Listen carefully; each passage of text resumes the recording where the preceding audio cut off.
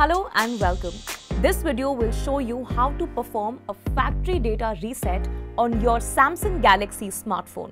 Factory reset restores your phone to its default factory settings, erasing all your data in the process. It is therefore important to back up all the data before doing a factory reset.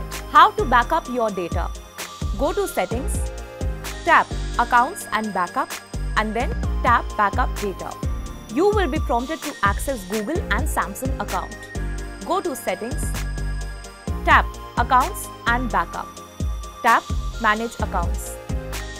Remove Google and Samsung account. Select Google account and follow the on-screen instructions.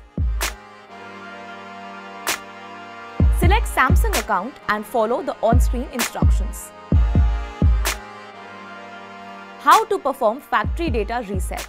Go to General Management,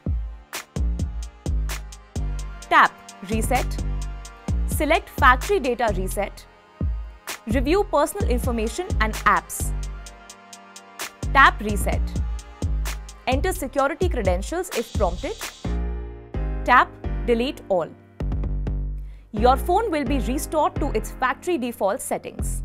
I hope this video was helpful. Thank you for watching.